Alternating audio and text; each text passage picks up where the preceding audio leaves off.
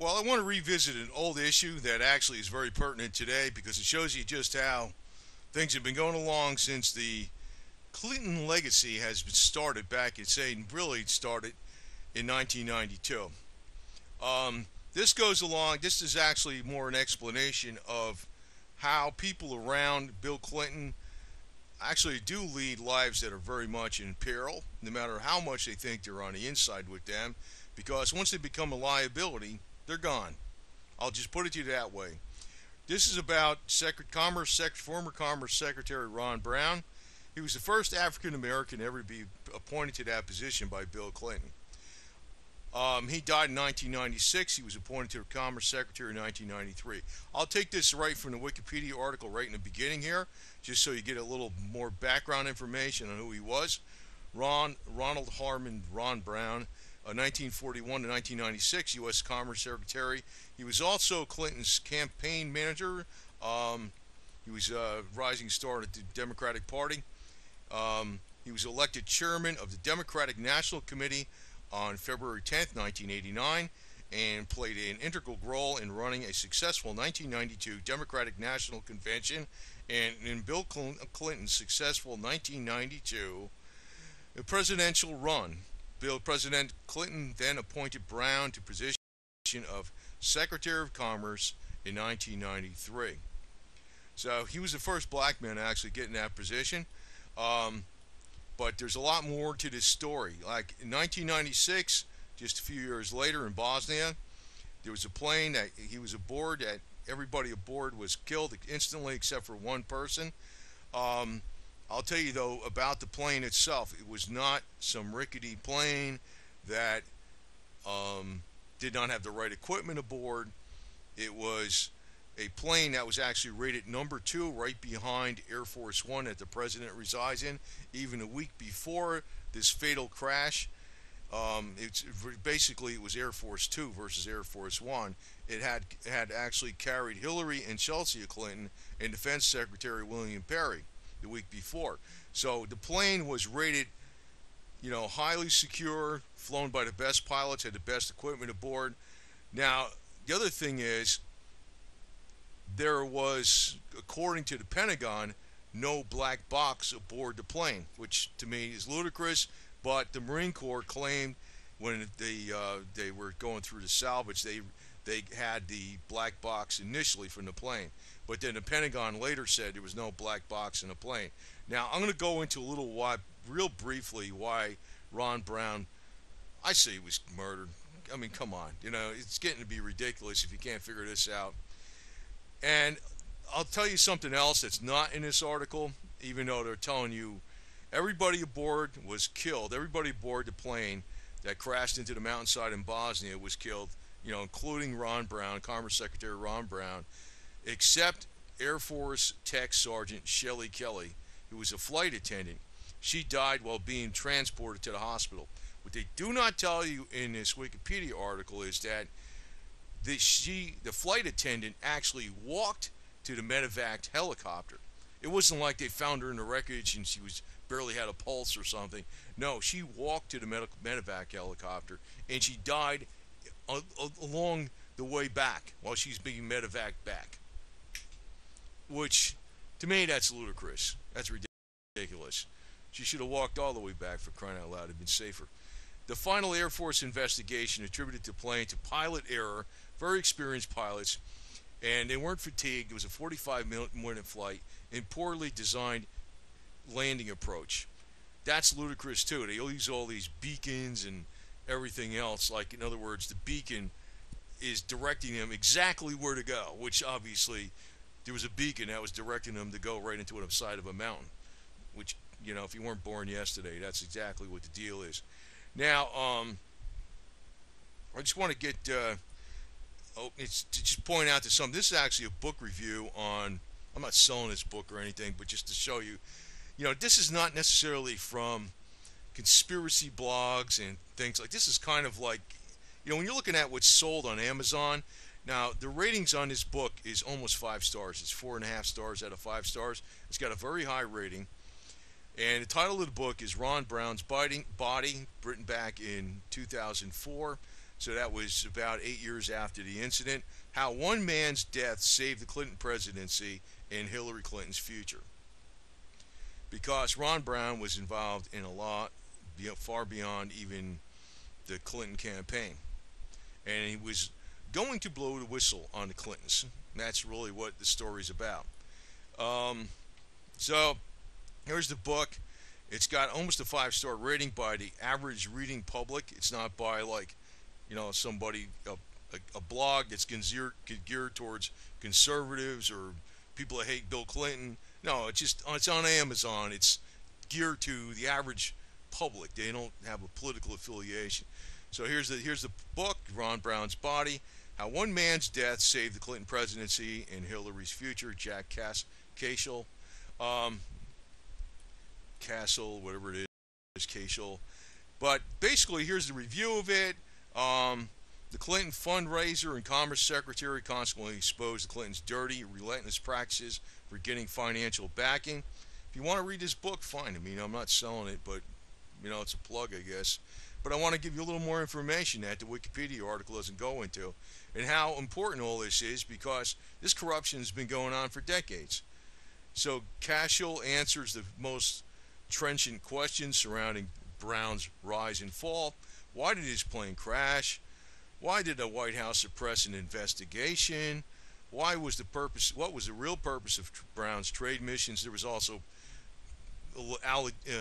allegations that they were bringing in Iranian militants to prop up some regime, and they were going to broker a peace. I don't know what exactly it was, but there was a lot more things going on behind the scenes that they don't want to talk about. And what larger forces caused the Clintons to seek international cash? Using the case of Ron Brown's untimely death as a touchstone for Clinton's unseemly and unsavory practices in the White House. Now, he's kind of glossing over some things, but they're not really telling you a lot what's going on. But let me say a little bit more of what happened with this deal, because Ron Brown was actually involved in a lot more than just being a Commerce Secretary and the campaign manager.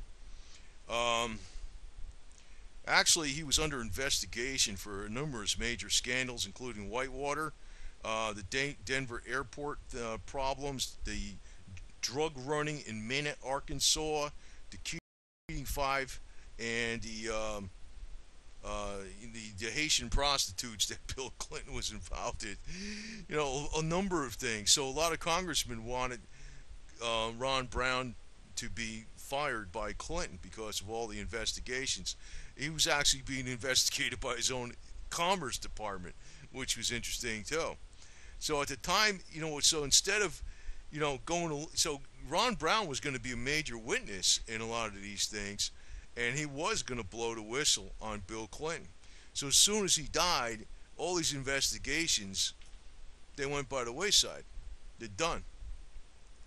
So, I want to bring this up because, this is something from, it's 20 years ago he died, right? 20 years ago. It's like the same modus operandi that's been going on forever. I mean, what happened actually with JFK Jr.? To me, I flat out know who would have won the Senate from the Senate position of senator from New York versus Hillary Clinton. It would have been JFK Jr. He was going to run, right? What happened? He died, right? He died. What else is new, right? So, he was involved. So Ron Brown was involved in a lot of scandals. But the thing is, this is how karma is such a bitch. Everybody around the Clintons, they're done for. I think Uma Aberdeen's going to be done for one of these days too. With Hillary Clinton. But the real problem though is the voters. I can't believe the number of people that still believe in these people after all this time.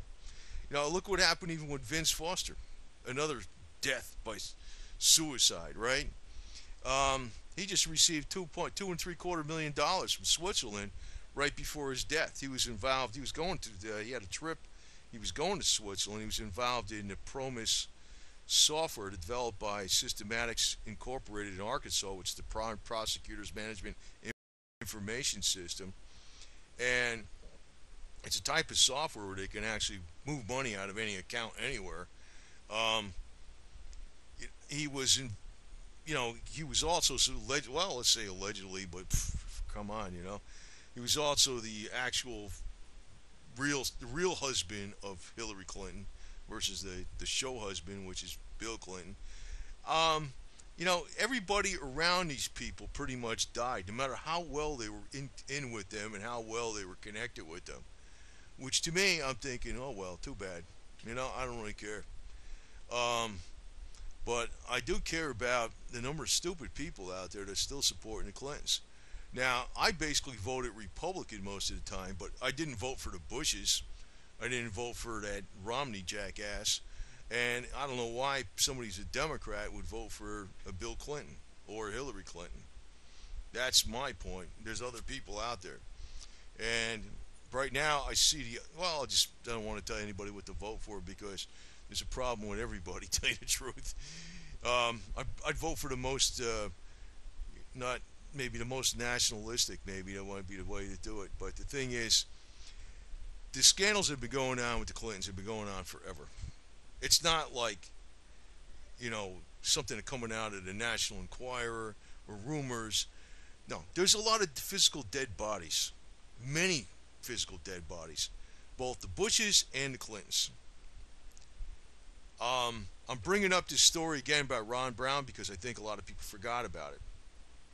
Here's a guy that was like, oh, I'm going to appoint you. You're the first black African American, raised in Harlem. You made it to Commerce Secretary. Now you're talking. You're going to rat me out. You're under investigation because of stuff I did. You're talking about Bill, right? So I have you killed. Well, that's exactly what he's going to do to the black people, okay? And that's exactly what Hillary's going to do to black people because Bill Clinton runs Hillary. I'll guarantee you that right now. Because I realize, what happened in South Carolina. I know where he got his votes from. So I'm just putting it out to you what the hell the deal is, man. These bastards will throw you under the bus in 2 seconds flat. You don't want to believe me? Fine. Karma's a bitch. Nobody, I don't think Ron Brown would have believed Bill Clinton would have done this either, right? Until he found out, hey, wait a minute, in the last seconds of his life. There you go, right? So, just want to put out a real impromptu, fast video here, just to remind you people about some things that probably a lot of people forgot about. And I'm probably going to put a lot more of these videos out like this here and there. It's just that there's people out there that already know, so I'm preaching to the choir. And the people that don't want to know, don't want to believe it, they won't listen. That's exactly, I'm not going to convert anybody anyway. The ones that already know this deal, they're not going to, it's not going to be any news to them. And the people that don't want to believe it, they're not going to want to believe it. But the reality of the situation is, there's a serious body count around the Clintons. And it's not necessarily their enemies. It's their inside people. It's the people they've been buddy-buddy with you for years. It's the most dedicated, loyal people. They're dead, too. So I look at it like this. The people that are actually going to wind up voting for Hillary Clinton, they're going to get it. That's why I always say, what comes around, goes around. So, just warning you, and I'm not going to freaking put a lot of effort into warning you because I really don't give a shit, to tell you the truth. If you're really diehard fan of the Clintons still, go for it. Karma's a bitch.